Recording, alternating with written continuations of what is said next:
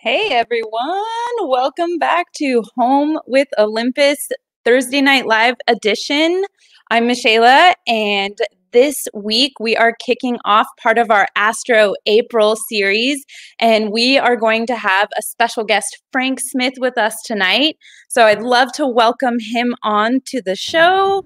Hey Frank, how's it going? It's going great. Thanks, Michaela. I'm looking forward to this evening.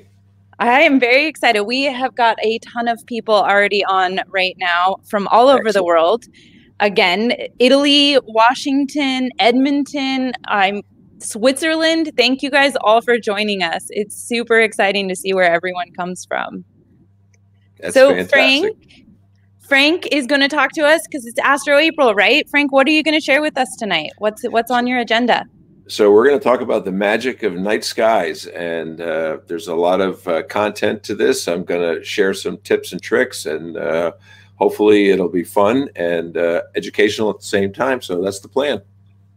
Awesome. I'm really, really excited for this. Astro is some of my favorite stuff, and I'm very hopeful I'm going to learn a lot from you tonight too.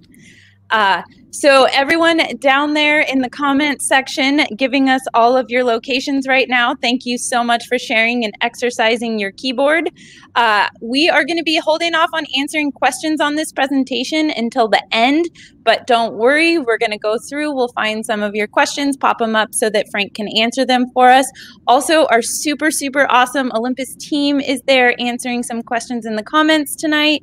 So anything we can help you with, we will try to get them answered as quickly as possible or over the coming weekend. Don't worry, we always try to get you those answers you're looking for. So without further ado, I'm going to get out of here. I'm going to leave this to Frank and let him share all of his knowledge with us tonight. Thanks, Frank. Thank you. I'm looking forward to this. Allow me to pull up the screen here, if you will. Just bear with me 1 second. And we have this in place. Hold on 1 second.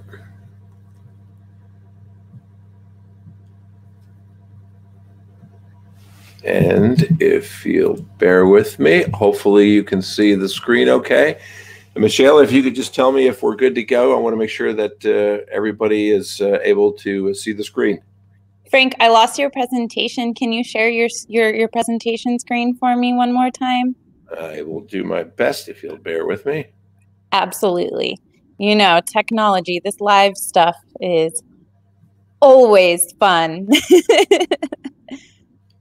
Well, we seem to be having a bit of a glitch here because when I go to share it, I do not see the keynote part of this here. So if you'll bear with me, let's try this again.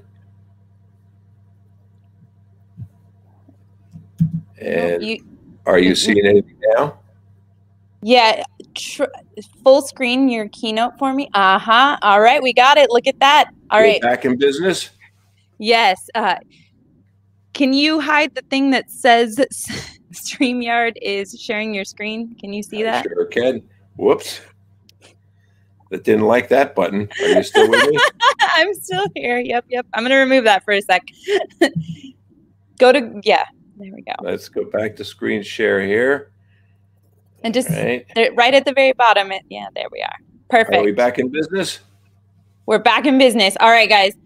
Thank you so much. Technology is nobody's friend when you want it to be, and we're off. Let's go, Frank.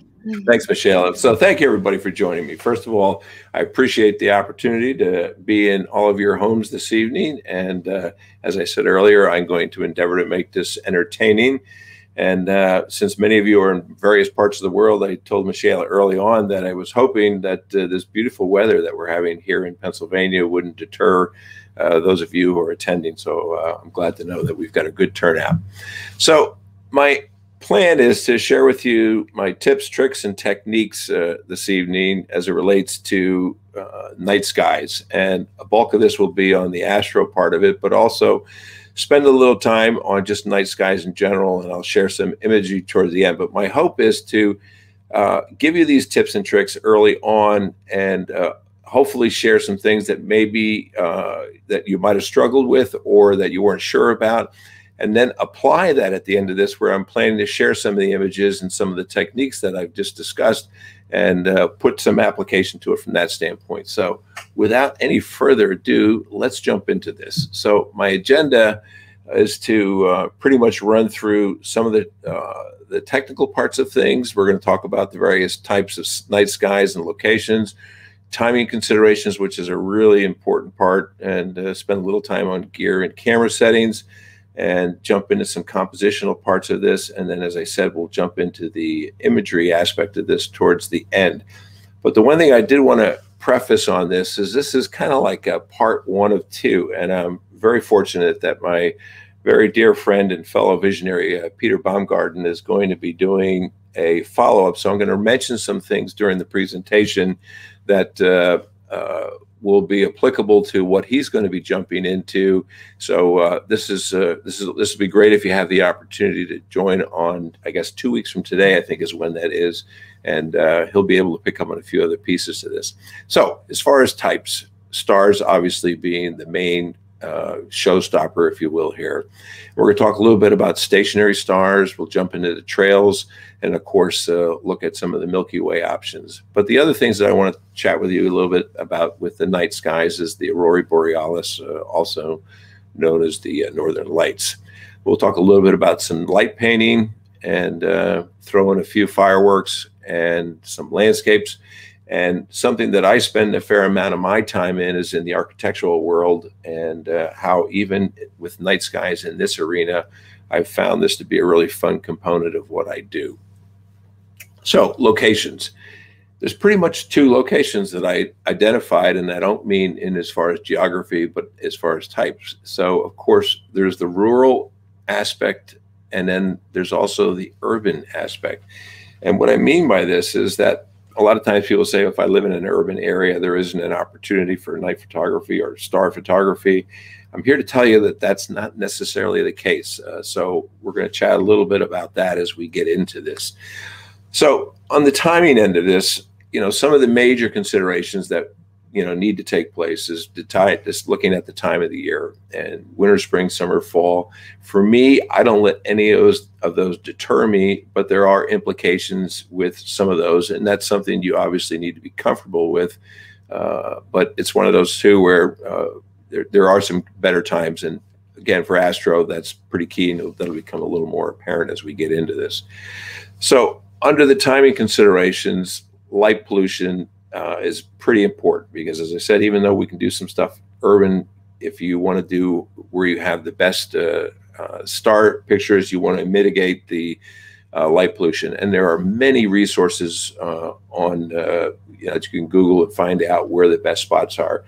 I live in this section here in the Lehigh Valley, which is just outside of some major metropolitan markets. Slightly to the east, you can see New York City. To the south is New York. Further south is Washington, and out to the west is Pittsburgh. But in those areas, if you're looking to do a primary focus on astro, you want to avoid, of course, those if you have that option. But also close by is, even though these metropolitan areas are nearby, there's also a lot of dark sky options in and around the areas, no matter where you live. So I would suggest that this is something that you check out if you're planning to do some of that. And there are many apps out here. This is one that I use as the LPM, or light pollution map, and we'll discuss that a little bit more as we get into it. But the other consideration for astrophotography and night photography, of course, is weather. And some of it is going to be important where you have a no-go situation, but there are other times where I'm still going to pursue it. And one of those is clouds.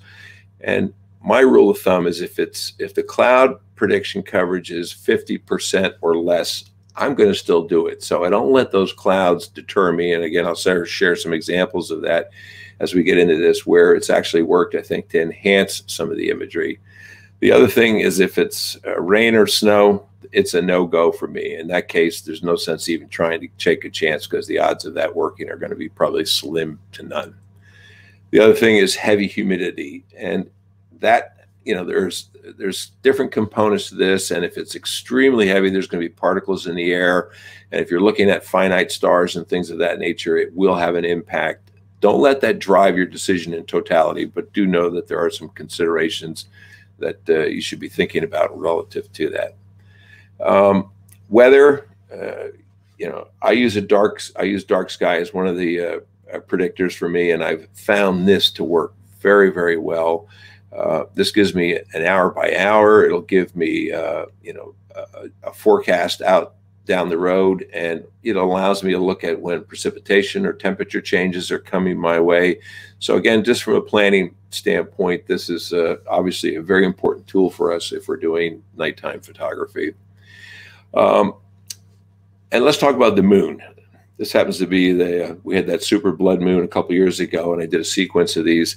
The moon is probably one of the biggest considerations for me because this has a lot of impact on how I will plan or photograph any type of astro work.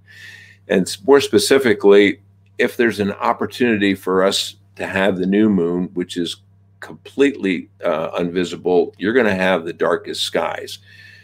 But again, I don't let that totally stop me, because in many respects, I like a little bit of light in some of my foreground elements and so forth. So a crescent moon actually can work to your benefit also. Again, particularly if you have some other elements in the composition that are important. And again, rule of thumb there is if the light or the portion of the moon doesn't exceed 25%, then that's still a pretty good dark sky to work with. And looking at this month, when is the ideal time if you were trying to follow that pattern? And as you can see here, we are in the middle of the perfect time of the year for astrophotography.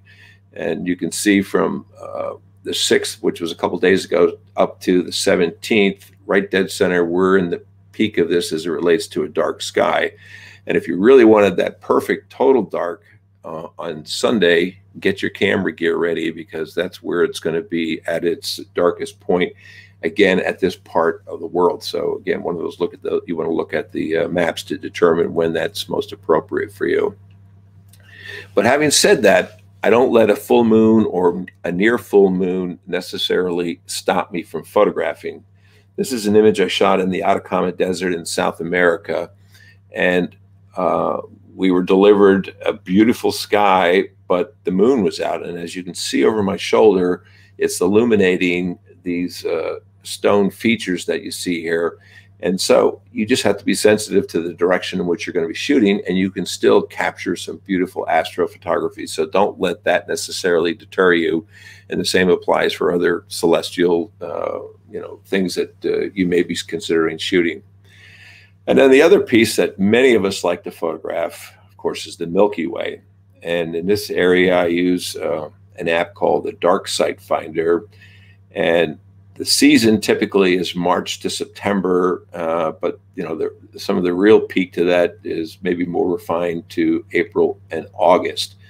And all the things that I mentioned before relative to the moon positioning, weather, and so forth, obviously still apply if you have the perfect time frame for a Milky Way, but it's raining, obviously that's not going to work for you. So a good app to blend with some of the other considerations in your planning.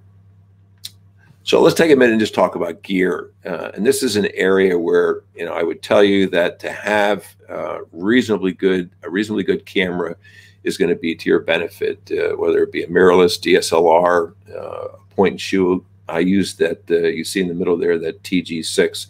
That's a great little camera. I've actually done some astro work with that. And, there's some film photographers out there too. So with that, again, I would emphasize that it's good to have a camera that's particularly good with noise and some other things. But my go-to camera is the OMD EM1 Mark III. And I'll share with you a little later why this is such an important tool for me in my photography.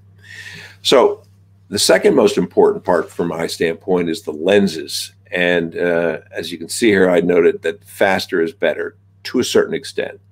I think the sweet spot is around a 2.8, and there are faster lenses, but sometimes you run into challenges with depth of field. If you start going down to a 1.4, 1.2, or even a 0.95, you have no room for error on that. So again, for me, I find the 2.8 to be a good sweet spot. Focal lengths, Micro Four Thirds 7 to 14, and full frame equivalent would be 14 to 28 for me, those are pretty much ideal, focal lengths for the bulk of the astro work that I do. And again, you'll see some of those images in just a little bit.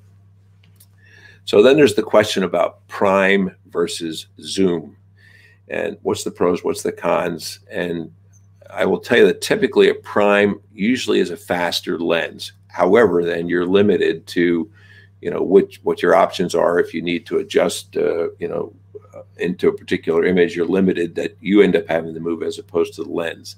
My go-to lens for astrophotography is the 7-14 2.8. But second to that, the fisheye is, as I understand it, the fastest fisheye in the world at 1.8, which is a really, really wonderful lens for that. But the other one that I use a fair amount too is the 12 millimeter 1.20 on this, or 2.0 on this, and that's a really nice lens. The other two lenses you see up there on the right, that's the 17 millimeter 1.2, super fast, but just not quite wide enough for me for most cases, but I do use it periodically. And in the lower left is the 12-40, which is a 2.8. But again, I like a little bit wider for my my work.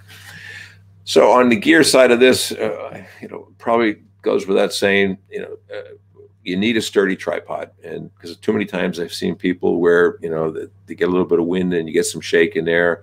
A cable release or smartphone connection. I'm shooting more and more of my images using the smartphone paired with the camera, which is a really nice tool because I even have more control and not have to worry about touching the camera at all. And as you're doing astro and night photography, batteries can go fast, so bring extra ones, bring extra light memory cards, and a headlamp. And I will tell you, make sure it has the red option available on it, because I've seen a lot of images get ruined because somebody accidentally hits their light on their headlamp, and then it can have a negative impact. And of course, appropriate clothing and footwear depending upon where you are in the world. So camera settings. And this is what works for me. And again, it may have a couple different twists that work for you, but I would encourage you to put it in that manual mode. You can see that I do note that it can work in aperture priority, but again, I like the flexibility of being able to kind of move on the fly with modifications. And so the manual mode for me is a really important way to set up. And same thing with respect to focus. It's too difficult, particularly if you're photographing at night, to use the camera's focal points or focus points, if you will. So this is something that we'll talk about a little bit more in detail in just a minute. And the sweet spot, as I mentioned, for me on the aperture is 2.8. Again, it gives me a little bit of flexibility on the depth of field side of it. So if I'm not 100% on target, it's probably not going to be the end of the day. I still have a little bit of latitude with it. And then on the speed of the shutter speed, my general rule of thumb is not to exceed 20 to 25 seconds. Now, the wider you go and the further with your focal length, that has other implications.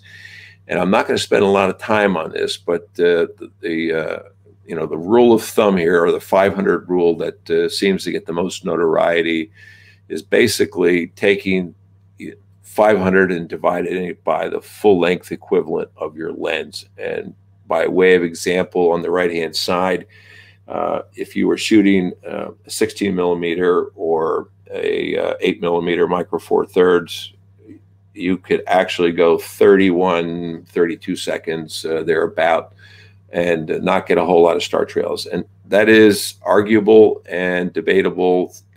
There is a couple other rules out there, the 600 rule, which is the same thing that applies, but you're dividing it with a different number. There's also a 400 rule, and I think Peter's going to talk a little bit about that. And then there's the NPF rule. And this is probably one of the best, but if you look at the definition on the right, it is complicated to the point where I'm not even sure how I would do that. But there are apps that have this for you that you can simply type it in and it'll give you a quick answer. But to do it manually, I don't know that I would take the time to do that. So talking about the settings then, where's my ISO? And most of the time, particularly if it's a dark environment, I'm in that 3,200 to 6,400 mark on my camera. And again, using that 2.8, that seems to be a set of numbers that work reasonably well in tandem with, of course, the shutter speeds that I mentioned. So on the white balance, during the day, I have my white balance set for auto. The only exception to that is when I'm shooting it at night. And of course, I'm making the assumption that we're shooting raw on this. And the reason I would encourage you to pick a number, because if you're doing a bunch of editing and post, if it's a reading with different settings, you're going to be challenged because you're going to have different effects. Even though it's in RAW, you can still modify it back. You don't want to have a whole bunch of different settings. So I'd encourage you to maybe pick one. And for me, I work in that 35 to 3,900 range. I know there are other photographers that like them a little warmer. Of course, it's a personal choice of yours, but I would suggest picking one and then staying with that during the rest of your evening shoot. Here's another question that I get asked a fair amount. Well, what about the in-camera noise reduction? And there's pros and cons to this. The pros are that in many cases, it does a reasonably good job. The con is that it takes twice as long to process. And what I mean by that, if I'm doing a 30-second exposure, if I have the noise reduction on, I have to wait an additional 30 seconds before I can take a picture because it's processing it doing that noise reduction. So if you're in a situation where your intention is to get, multiple shots in during the evening, you may want to turn that off. But the only thing is then you need to be prepared to do a little more work in post-production with some noise reduction. But I don't get hung up too much on that. But again, depending upon your timing and the amount of shots you get, that'll probably weigh your decision. I'd lean more towards turning it off. So I mentioned earlier about RAW versus JPEG. And in my mind, if you have the choice and you're comfortable with it, you want to absolutely use RAW. But having said that, if you're a JPEG shooter only, I would hate for you to miss many of the opportunities out there. Of course, you can do that. But given the choice, I'm going to shoot RAW because there's so much more latitude in as far as your post-processing is concerned. So let's talk about some camera settings beyond the stationary stars. What if we're going to do Aurora Borealis? And what about settings for that? And in this case, I will tell you that most of the settings that I shared with you are probably similar, except on the shutter speed. And one of the things that I love about the Aurora Borealis is that they dance.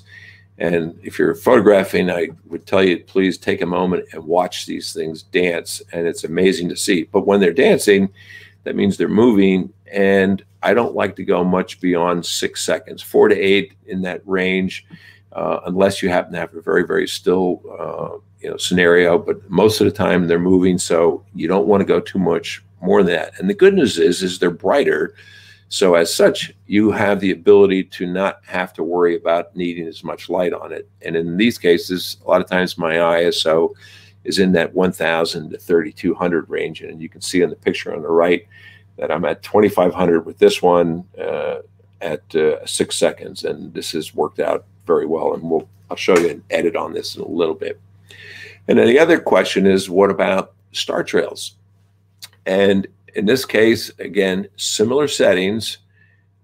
Shutter speeds are going to be affected. If you're not using this in live composite, which I do most of mine in, you may have to use an intervalometer, and you're going to take multiple shots and combine them in post. That's a whole other conversation.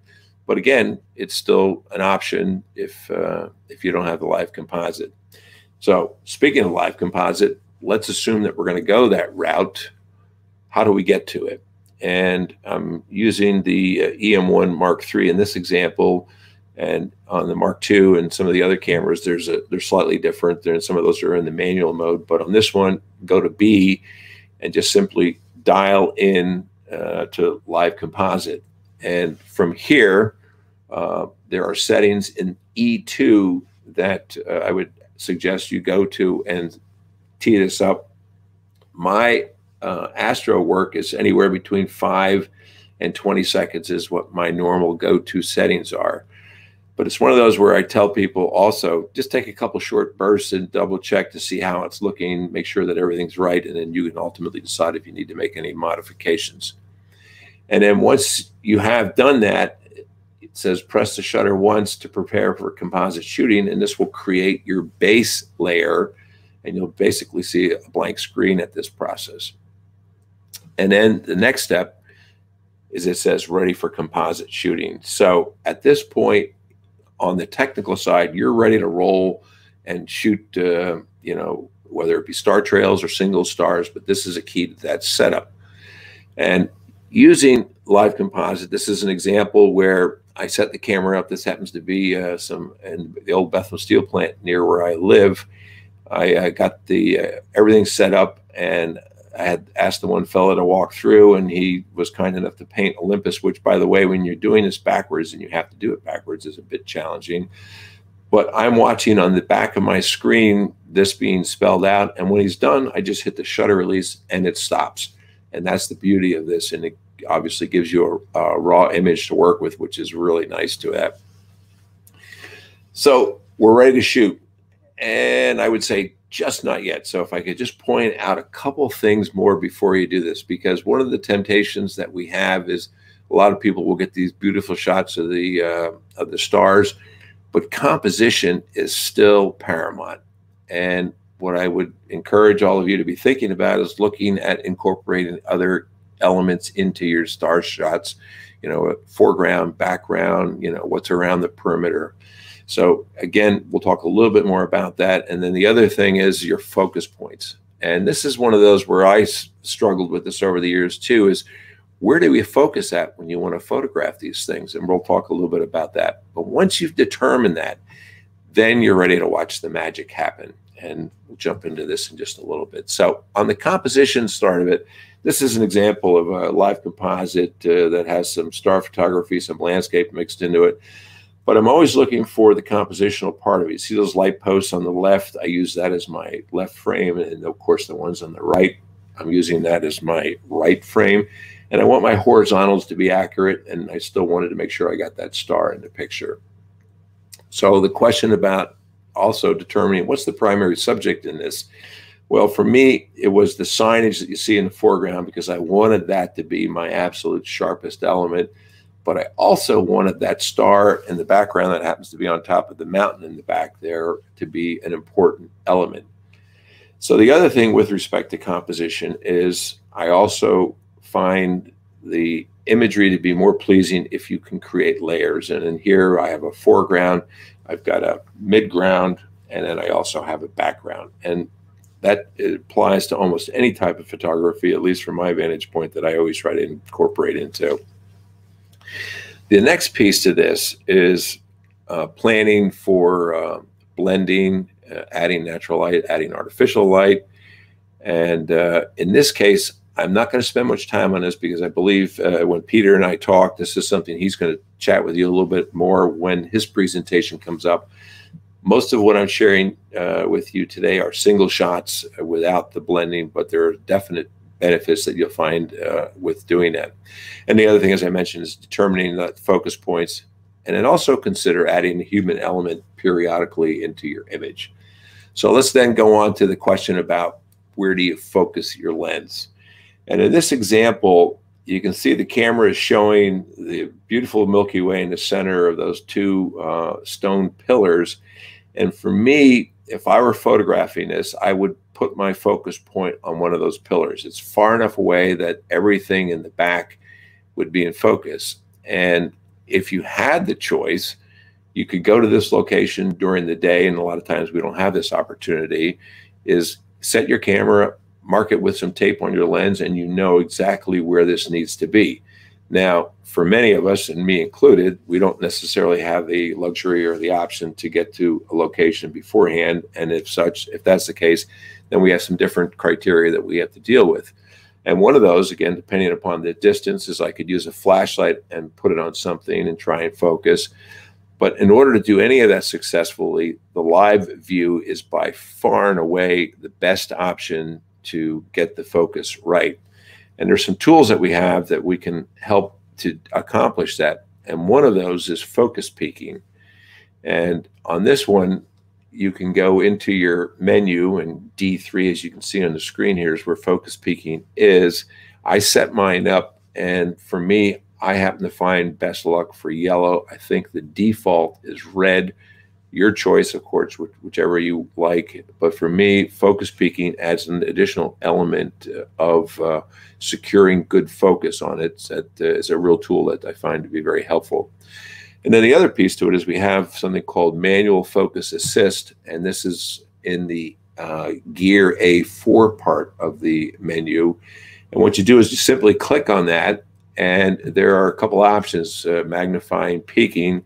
What you want to do in both cases is turn those on, and what happens when you do that and you move your focus ring when you are in manual focus, it automatically zooms in and it automatically turns on focus peaking, and it allows you the preciseness sometimes necessary in order to focus on your subject.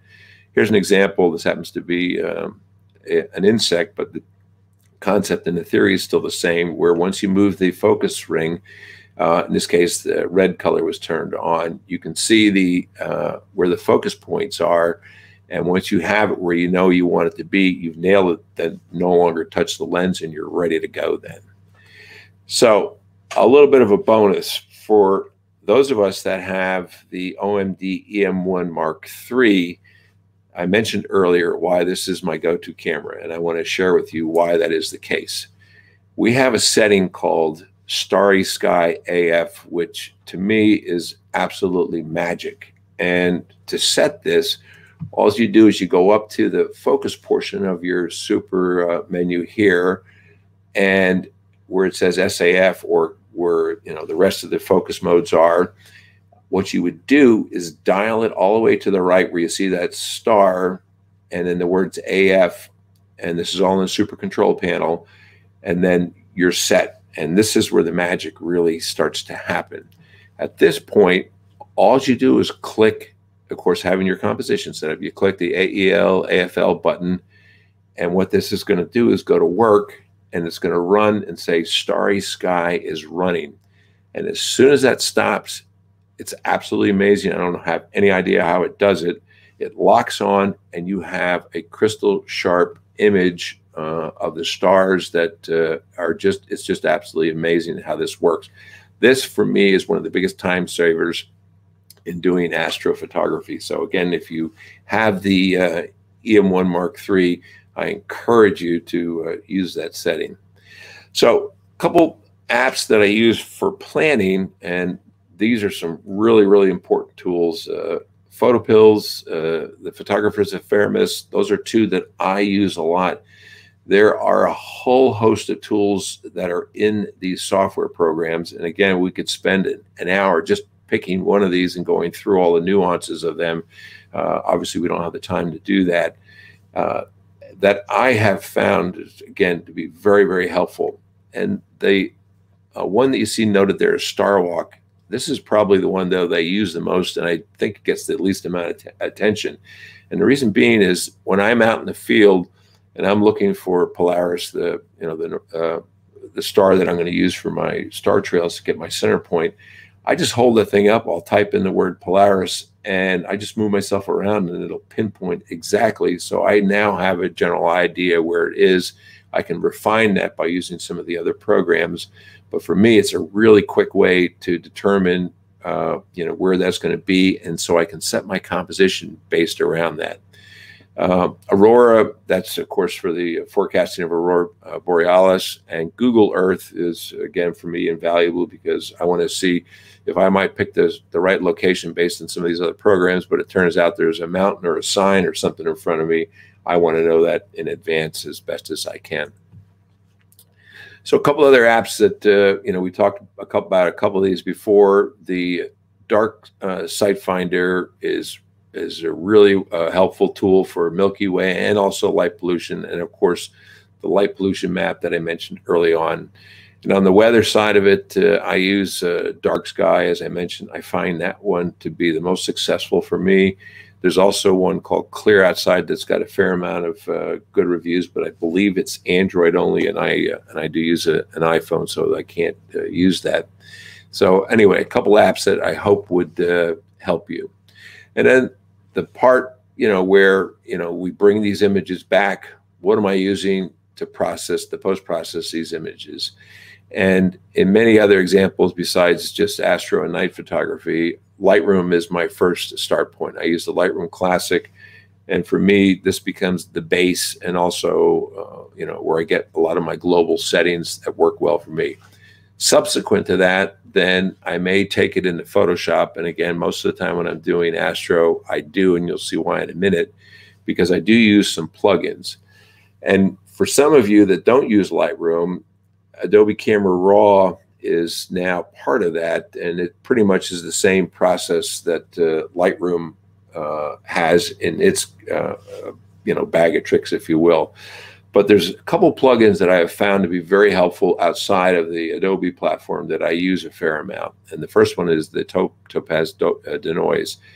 So when you're doing astro and night photography, it's going to be inevitable. You're going to have some noise that you need to deal with. And I have found this program is one for me that works pretty well. And once I've gone through that and done all of my other settings, I'll oftentimes also use the Nik software program and take it into there to work on a little bit more of the contrast and a few other tools that they have. But that's my setup for night photography and astrophotography as it relates to software. So with regard to processing it, I just share this quickly. The image you see in the upper right is one of the images I shared with you before. That's the raw image right out of the camera. And I shoot raw because, again, as I mentioned, I have the most latitude.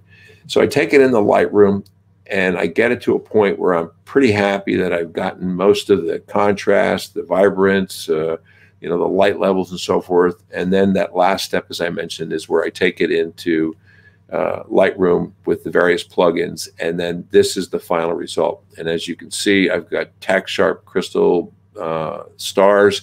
I've got the Aurora Borealis. It's all a splendor. I'm not, blowing out any highlights or even shadows to a certain extent. So again, from the post-processing standpoint, this workflow works reasonably well for me.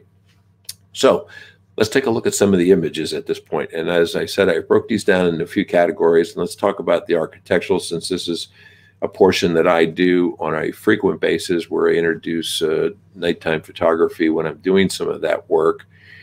This is in Philly. I wanted the star trails you see in the foreground, and yet the stars, I wanted those to come through. And again, many opportunities in areas like that. Here I am in New York City.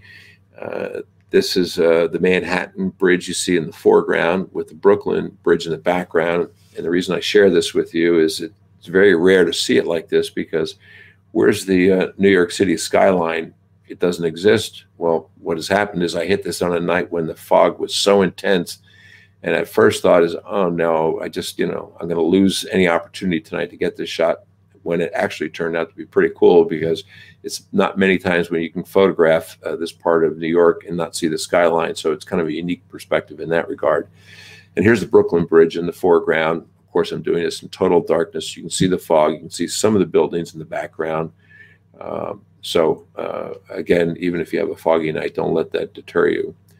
And this is, if any of you have seen any of my architectural presentations, I use this as a talking point. This is Philadelphia from the Spring Garden Street Bridge. I shot this, of course, in the winter. You can see in the foreground the ice that's there. On the right is the Sierra Center. On the left is the Comcast Center. And I mentioned those buildings just to keep that in mind. And this was just as the sun went down, and the bizarre colors you see are exactly what was there. It was just one of those magic evenings. So I waited 5 minutes, moved myself 30 feet to the right, and here's the image I had over the Schuylkill Expressway, where the other shot was over the Schuylkill River. And you'll see the Sierra Center on the right and the Comcast Center on the left. And I moved all of 30 feet away and waited all of 5 minutes, and yet the image totally changed. There's no more detail in the sky anymore because it's being that dark. So I can pack my bags and leave. Well, let's wait 5 more minutes and go 30 feet back to where we started. And again, from a long exposure to a live composite, now I've got star trails. What are those things you see over on the right-hand side? Those are the helicopters waiting to land at a couple of the hospitals that are right over in that part of Philadelphia. But again, you'll notice the Sierra Center on the right, Comcast Center on the left. So all 3 of these images taken within 15 minutes apart of each other with totally different types of results just by waiting a few minutes. So the message there is don't necessarily assume you're done. You may have some additional opportunities. This is the museum right not too far from there. And I said about shooting in urban centers, you'll see the stars that are up there. You can still do that. Of course, you have to have the right sky in order to accomplish that. And this is back in New York, a favorite place of mine to photograph. This is in Brooklyn on the Dumbo side. Just as the sky was ready to go completely dark, that you could see by the lights in the building, a long exposure with some beautiful blue sky and some clouds there. This is in Cleveland, workshop I did there just before COVID. Really lovely part of Cleveland, you know, with the water reflections. But look at the sky. Again, it's a dark sky, and we have clouds, but we're able to see details because of the light that the city is creating. And at the same location, this is the Rock and Roll Hall of Fame, using that chain as a leading line into the image. And again, when I'm doing my some of my professional work with the architectural work, you know, I'm always taking and trying different shots utilizing nighttime. And the last one in this arena here is the Brooklyn Bridge. And this has got a little bit of all the elements. I've got the architectural components in the background. I've got stars, I've got clouds, I've got a plane going through the image, and I've got taillights and headlights all in the same image. And again, I'm using live composite, and this is probably about, you know, 3 to 5 minute exposure. I don't recall offhand. So landscapes, again, even if there aren't stars, in this case, this is in Lofoten, Norway. The mountain is being lit by man-made light, and the softness that you see behind the mountain is that there's a big storm that's approaching. 5 minutes after I took this, you couldn't see 5 feet in front of your hand. And here's one where I was setting up to do landscape shot with some star trails. And when I first got here, I was, oh no, there's some kids playing in the water. And if you see that the young fella in the foreground, I thought, I hope they're not going to mess up my picture. Well, it turned out that that was one of my favorite pictures. This is just prior to sunset, just prior to me getting ready to photograph star trails. But look at the clouds. I'm thinking, wait a minute, there's only supposed to be so many, and I checked the weather and it said, you know, less than 50% cloud coverage. And what happened then is I waited a couple of minutes, and then here's my first shot that I took using star trails. And I'm sharing this with you because this is an example of what you don't want. When I was photographing at this lake, there was apparently a parking lot or something on the other side, and somebody must have turned their car on. You know, a lot of problems with the image, and it just didn't wait, but I know now to have patience. And so I waited a little bit longer, and it got darker. There were no more cars to be had. And this is probably about an hour exposure. And I was very happy.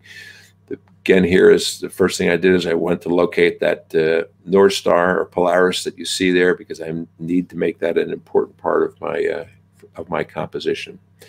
And I'm not going to spend a lot of time on fireworks. I've done these with long exposures. I've done these with live composite. I have found that the most luck that I have with doing fireworks is using live composite, because I can see right on the back of my screen when it's done, when I'm happy with where it is, and I know exactly when to turn the shutter off. And for me, this is a great opportunity. I happen to be on the roof of a building that I was given permission to be on in order to get some of this on 4th of July. This was a couple of years ago. So light painting, again, when I'm doing light painting, you have the option of using long exposure. But for me, I find the live composite works the best because I'm never going to get overblown highlights, and I can have white light sources walk through. This is a local artist who does some amazing work and has given me permission to be on his property for workshops periodically. Here's a selfie. This isn't really light painting. Me spinning some steel wool, waiting for the security guard to go by. I timed it, don't tell anybody, where I knew it took him 7 minutes to go around. So I figure if I got that shot before he made his next stop, I'd be able to get this shot before I'd be asked to leave. So I didn't say that, did I? I guess I did. Anyway, light painting is fun. And again, in these cases, I had a light wand. And if you look, you'll see there's stars in the sky. And if you look closely, there's no highlight blowouts in any of the areas of this image. And again, that's the beauty of being able to utilize live composite for things like light painting.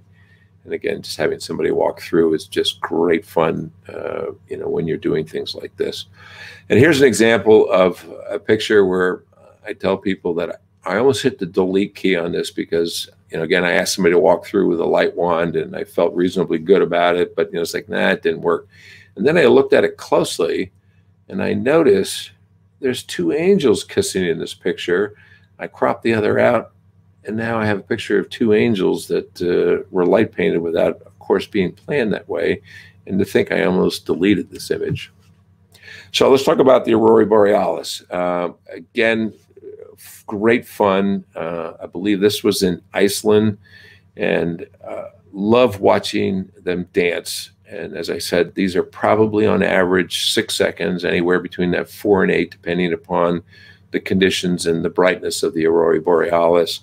And an important element from a compositional standpoint is I try to get foreground elements, and it almost looks like the like a green volcano in some respects is what somebody told me. But of course, that's just the magnetic fields there. But look at the stars you see through the Aurora Borealis and also, you know, on either side. So of course you want to avoid star trails if that's your intention when you're photographing these. And so the shorter time frame actually works to your benefit. And here's this is in Norway, and I looked for foreground element that would be reflective. And so if you have that choice, of course, this time of the year, it was a frozen pond. And I purposely knew that if I could find something like that I could put in my foreground element, I'd get some reflection off of the water. And again, different types of setups with that, but you still see the stars, you still see the Aurora Borealis, and of course then the reflection, just to help create a little more interest in the composition. So the last segment of images that I want to share with you is what I think is the main star of the show, is the stars themselves. And I mentioned early on about the Atacama Desert in South America. It's the largest arid desert in the world, but one of the most inhospitable places to get to. And it goes below freezing every night and above 100 during the day. Really challenging area, but for me, one of the most magical places on this earth. Very few human beings get to the center core. I was very fortunate to be able to have that arranged. So when I was photographing this, as I mentioned earlier, I've got the moon shining obviously pretty bright because people are looking at this and saying, you know, what did you do to light it?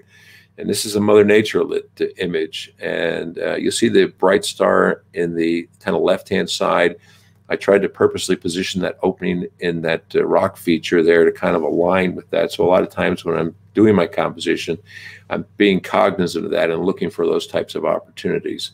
And here's that image that I showed you earlier, but in the full view of this, and you can see on the left-hand side how that bright that one rock is, and this is all lit by the moon. You can see the shadows from it. It was that bright, but yet I still have pretty good stars in the background.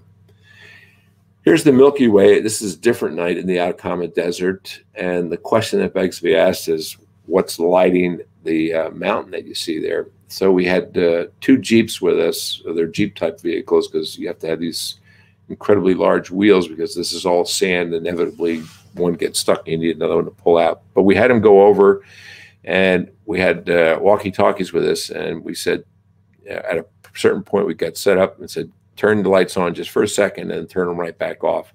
And that's the man-made light that you see on the left-hand side of that mountain that's just before the Milky Way there. This is in Tennessee, just a beautiful wood cabin. Set this up. This is probably about a 2-hour exposure. This would not work if I had a night where the wind was moving. It was a very, very still night, and otherwise those tree limbs would have been totally blurred out. But because it was such a still night, I was able to capture the trails that you see them. This is in Mongolia. I'm in the westernmost part of Mongolia, very, very barren area, and that foreground element was my home for a couple nights. They call them gerts there. And what I did in this shot is I went outside, identified where the Polaris would be, and this is a 3-hour exposure. I set my camera up on a tripod, flashed my light briefly on the gert to give it some detail. I went back inside, went to sleep. 3 hours later, I woke up, turned the shutter off, came back out, and this was the result of that 3-hour endeavor. And we can now shoot up to 6 hours with this, but this is a 3-hour shot. And then on the other side, also in Mongolia, this was the guide. He was in a tent, and I knew the Milky Way was going to be pretty prominent. And what I did here is I asked, could I put a small candle inside his tent to give the tent a little bit of definition? And the two most brilliant places for stars that I've ever seen are this location here in Mongolia. There's nothing man-made for hundreds of miles that I could see, and it's just one of the purest skies I've ever seen. And of course, the other area is the Atacama Desert. But again, I'm pretty much in the same location where I took the gert. One was on one side, and the other, of course, on this side here. I was able to capture that in the same location. So moving out to the western part of the world, this is double arch, and the question that begs to be asked here: what's casting that light on the rocks? And since it is at least a 20 to 25 second exposure, I have a small LED light about the size of a quarter that you can't really even see with the human eye. You can detect it a little bit, but our cameras can pick up that light, and as such, it added that extra dimension. But this isn't what I was ultimately after. What I was ultimately after is I wanted the star trails. And so here is the exact same position. This is about a 1-hour exposure with the star trails, gleaming through those openings.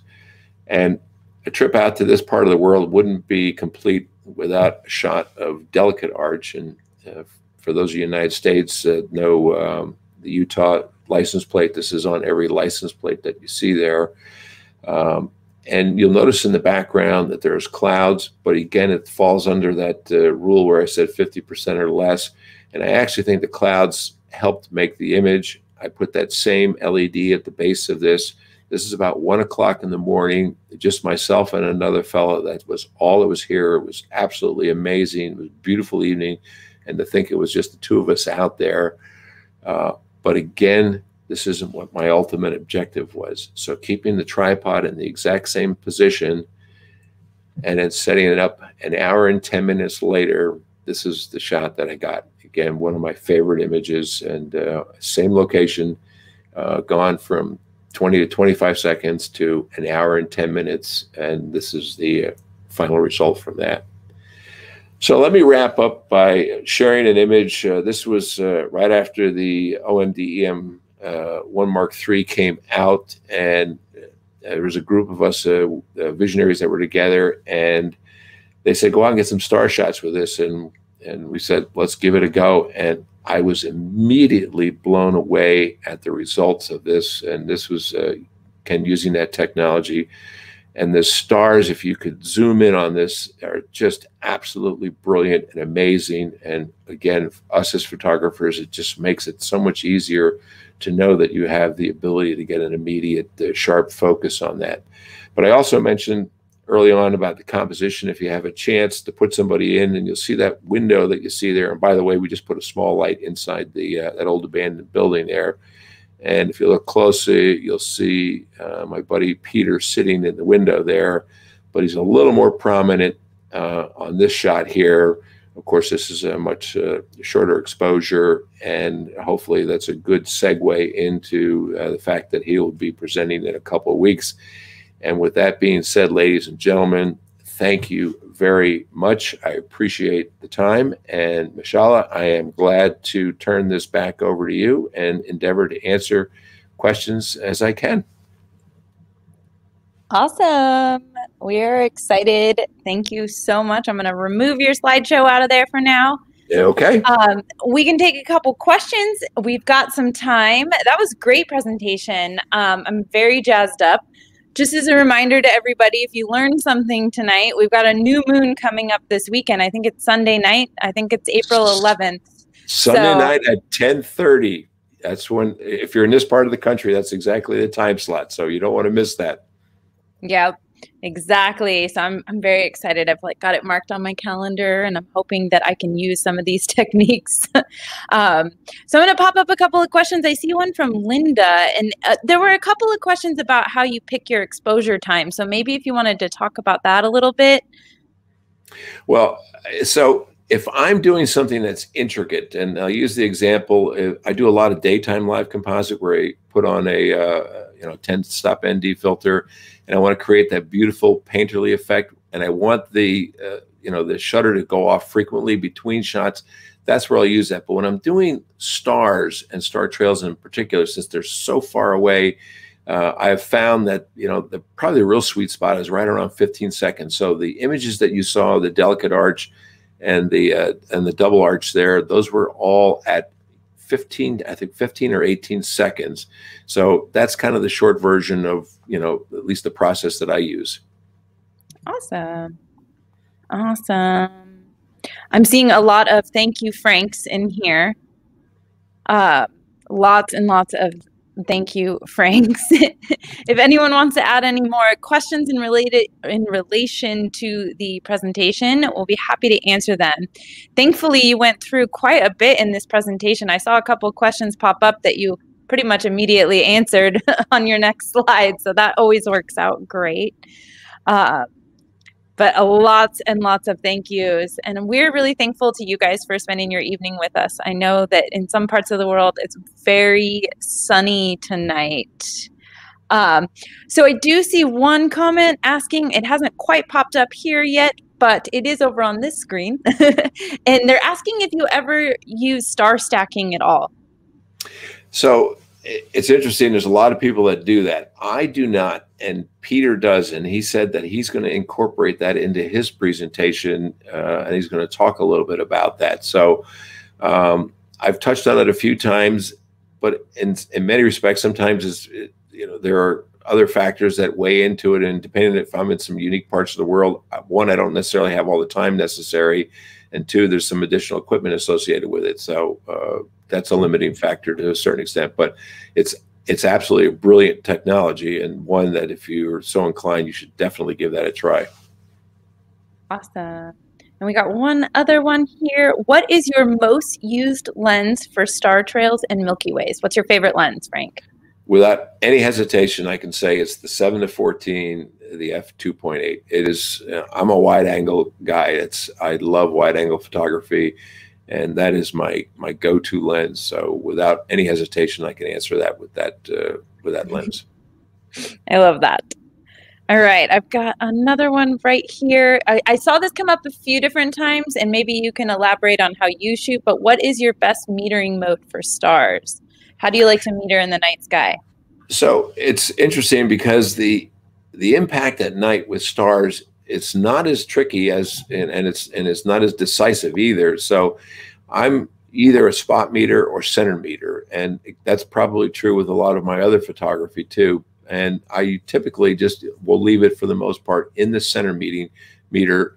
But then the beauty of shooting manually is after a shot, and I strongly advocate doing test shots, looking at the image and deciding, I'm probably a little overexposed or maybe a little underexposed, and adjusting accordingly. So that's the one thing with star photography. It's not as exact as it might be for a typical daytime shot. So allow yourself that flexibility, either bracket down or just adjust your shutter speed to compensate for that. But again, as a start point, I'm typically using center for the majority of what I do.